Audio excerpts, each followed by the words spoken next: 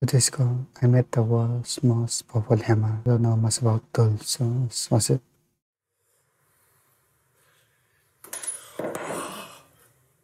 How you going? I'm still in lockdown, and I'm bored, really bored. So bored, I've been finding ways to make mundane activities more of a challenge and dangerous. But so far, haven't found anything exciting enough. But then I saw the experts, Mexicans. So today, I'm going to make my version of their hammer.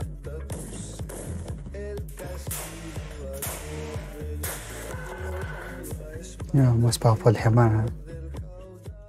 And even though I'm thoroughly sick of lockdown and being unable to do stuff, luckily today's sponsor, NordVPN, allows me to travel the world wherever I want. Here are some photos of me on my recent trip to Paris. And here's me in New York Key. I've been a Nord customer for years and love the fact that it's easy to use with a single click, allowing me to access Use my link in the description now and go start surfing. Alright, now some of you probably already know I'm not the first to copy the Mexicans with explosive hammers, and an Australian company, Ramset, beat me to it, making this, which is used to drive nails through brick and metal. And I could just buy one of these. But look at that price, $1,000. I'm definitely better off making my own. So the first thing I did was buy a $2,000 lathe. Okay, so this is my plan. I've collected all the scrap metal in my house.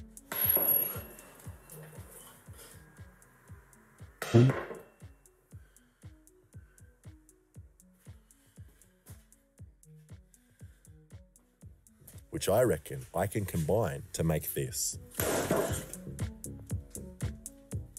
It's pretty simple, just a block of metal in 2 pieces with a swivel point here. Then you put the nail inside with a charge behind it, and when I hit the nail here, it moves back and hopefully sets off the charge, firing the nail out the end. And some of you might recognize some similarities between this and stuff made here's baseball bat. But look, if he's allowed to copy my steel-toed croc video and make it much better, then I'm allowed to copy his video and make it much worse. And that's my idea, but I don't actually think I have the skills to make this, since this is my first time using a lathe, and so far I've only made this.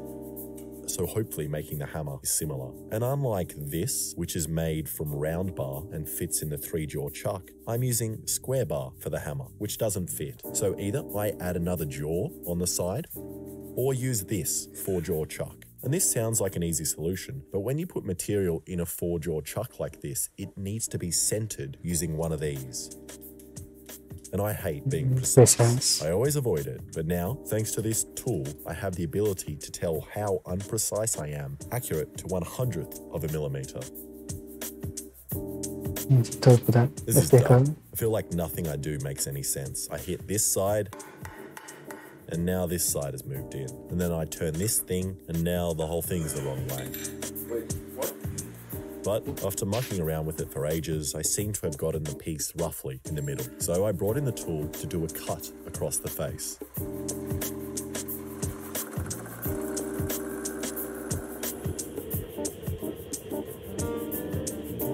Satisfying. And lathing is a lot of fun and really makes you feel like a man with a big manly tool, mainly because it allows me to finally grow facial hair.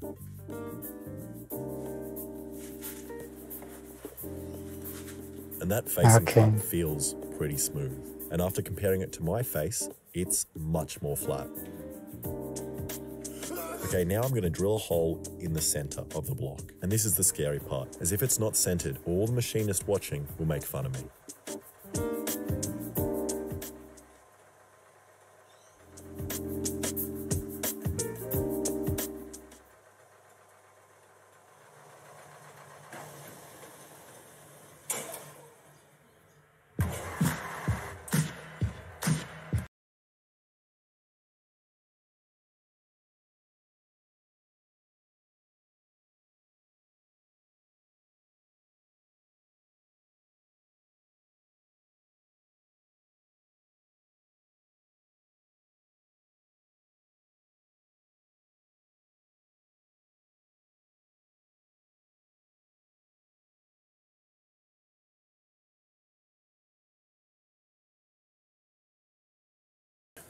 And this sucks. If I can't get the drill bit out, I'm going to have to start all over.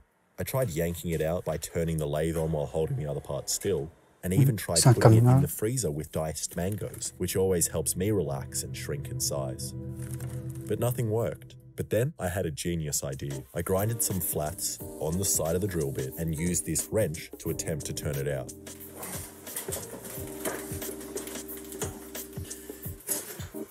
Yeah.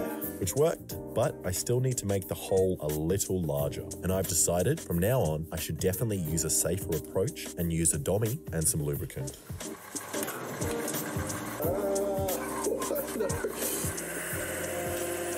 And I'm pretty sure the lathe isn't meant to be making this noise. So I just put on some ear protection to fix the noise, and that looks pretty good, and the blank also fits. That's pretty perfect. Okay, the hole is done and seems to be in the center. So I just cut the tip off using the world's most unpleasant tool.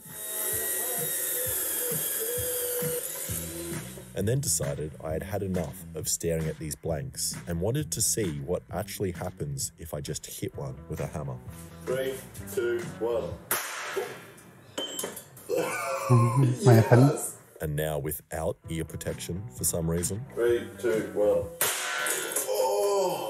And I don't know why I did that. My ears are literally still ringing while recording this. Setting the sound But I still effects. decided I want to see what happens if I hit it again, but this time with a nail on top. So I put the nail in, then place the blank underneath. And it's very important I do this in that order so I don't accidentally set off the blank and die. Then I hit it as hard as I could. 2, 1. And nothing. And again. This time I placed a sharper point behind the blank. And still nothing. And then I tried placing the blank on flat metal and also clamping the device so it doesn't fall onto the ground and then point towards me. 3, 2, 1. God, what the?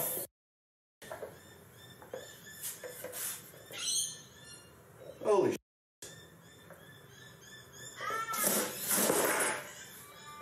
Looks like a spot or something. Oh, Okay, that is it's in better. terrifying. Oh, I cannot believe that these say they are weak. I am so glad I didn't buy the strong ones. Let's check upstairs and see if that did any damage.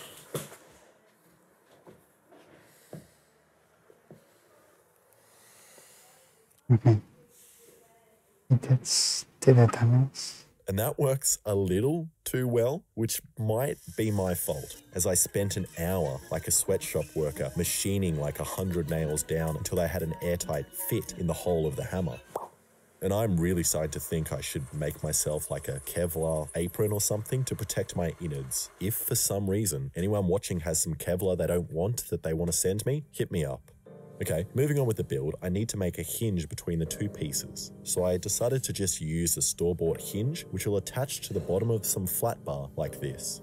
And now it's time for something else I've never done, which is use this tap and die set to create threads in metal. But first, I thought I'd better read the instructions very, very carefully to make sure I don't die.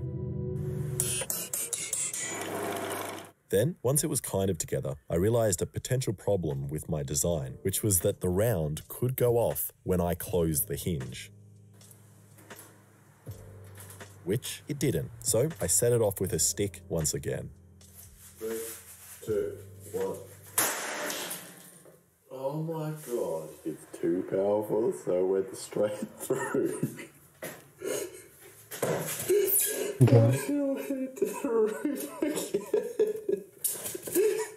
And let's go check upstairs again. What?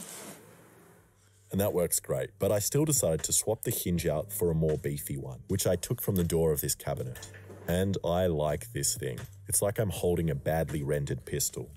Now I need to decide on the locks that hold the pieces together. And at first I was going to go with this kind of artistic wanky lock, but I don't actually think it would hold together with the extreme forces on the hammer. So I went with this sturdier one. Then once I tap and not died the rest of the holes, I've essentially got the finished thing. Except it looks really ugly. And after looking online at other kinds of hammers and other stuff, I found this by Adam Savage, which I'm going to take slight inspiration from.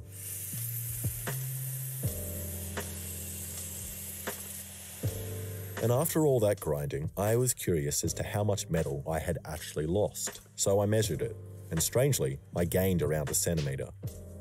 Then I cleaned up the other pieces using my sick tech deck skills from my childhood. And so far, this has actually been pretty easy. But now comes the hard bit, where I grind in the more delicate details and risk stuffing up this whole piece, which I'm terrified about. So I rolled a die to see which piece would be sacrificed first.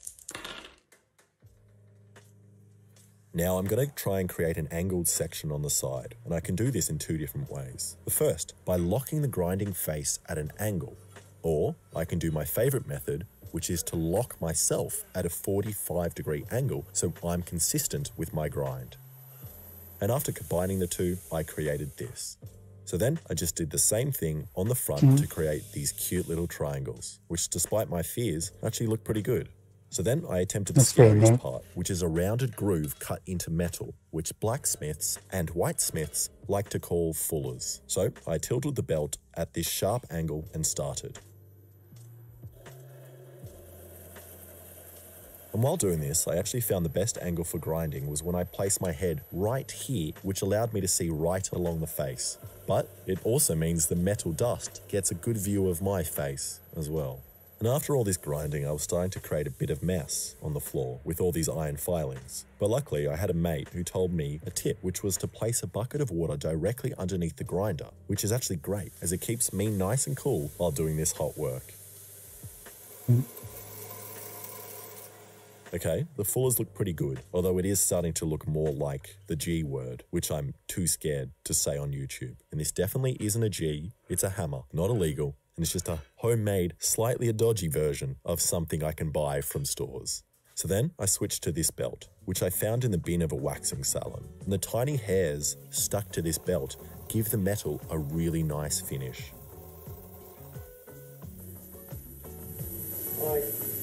Polishing. And look at that, I'm proud. It actually all looks good, except these little overhanging lips. So I gave it a labiaplasty. Now you're probably wondering how I'm going to stick a handle on this thing. And so am I. I definitely should have planned how I was going to do that from the start, because now I'm just going to have to go with the easiest, worst option, which is most likely going to ruin all of this work. And I'm going to attempt to weld a piece of pipe here and then just shove the handle in like this. And after a quick test, cutting another piece of pipe and welding that onto another piece of metal, and then hitting that as hard as I can against an anvil,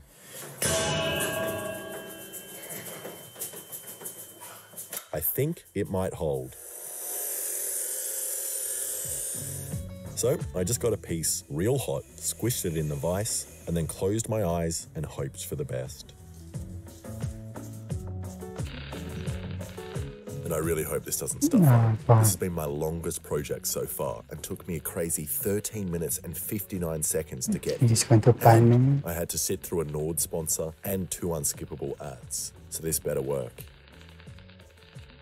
And after filling the piece up with about an inch of lava, the weld actually looks alright and the piece hasn't deformed. So then I cleaned off the black stuff until it was shiny again and then did some research trying to decide on the finish for this metal. And what I do like is stone washing, where you etch the metal in acid.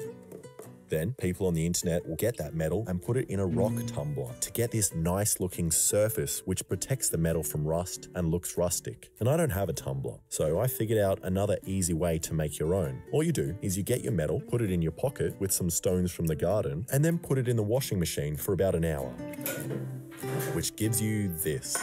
And I decided I don't actually like this very much, so I'm sticking with the shiny finish. But I'm also going to copy what every wog that moves to Australia does and cover pointless parts of it in gold in an attempt to make myself look more serious. Then I grabbed some oil and rubbed it all over the wood before using some quick set epoxy and a bolt to lock the handle in place. Now, the instructions of the epoxy don't say you have to panic, but I find I get better results if I use the wrong size bolt, which I then have to cut down and then burn myself on. I then like to freak out that I'm not going to get the handle in place before the epoxy sets, ruining my whole project, meaning I'm not going to be able to upload a video in time and I'm going to become irrelevant and not be able to upload on YouTube ever again. And it worked. Then I took it back to the beautiful hairy belt to smooth it out. And I do like these hairy belts a lot. But just like the Thai place down the road, I find I get much better results when finishing by hand. And it's done.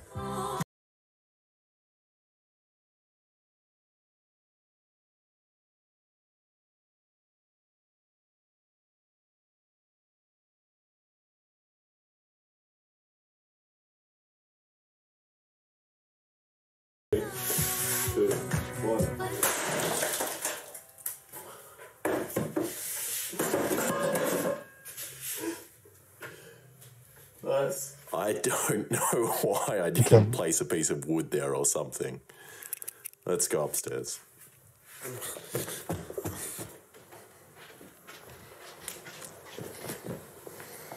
What? Oh,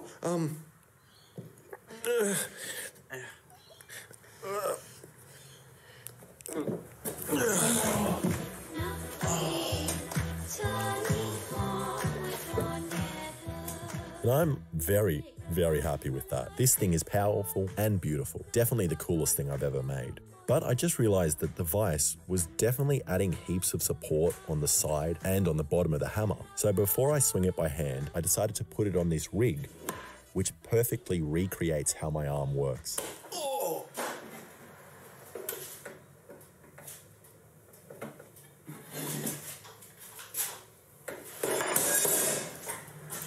Which didn't work. And again.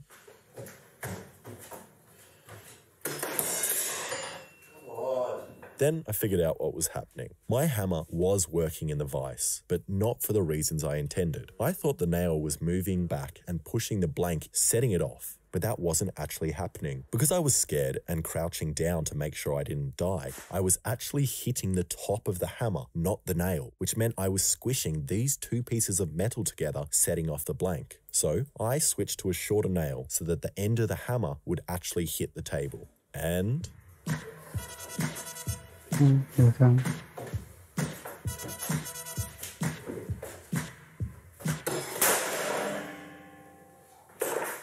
Yes. Yes. Whoa. What was that? all right, let's hammer some stuff that you shouldn't be able to, like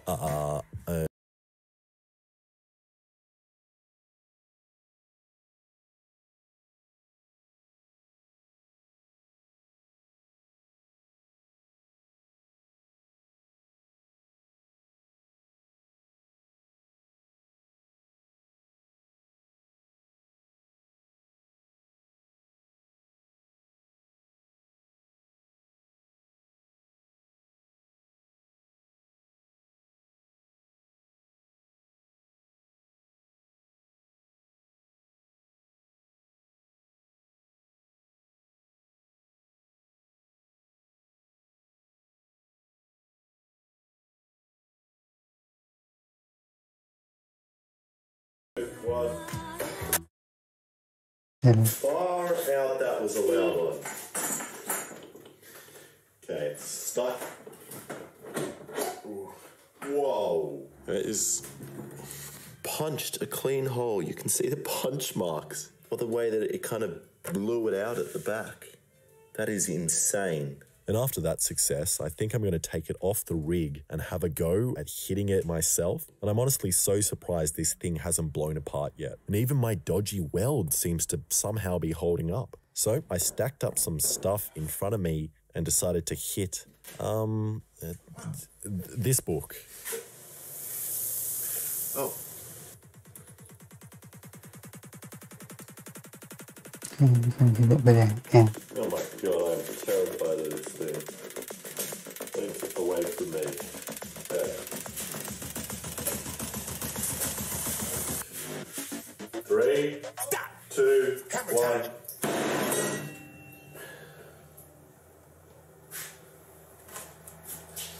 Three, Okay. 2, 1.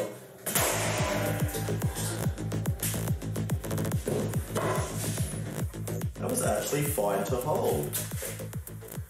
Don't go all the way through the table. Went through the book, through the table, through this surfboard I have here, and is sticking out. That is insane. I'm going to stop playing with this thing.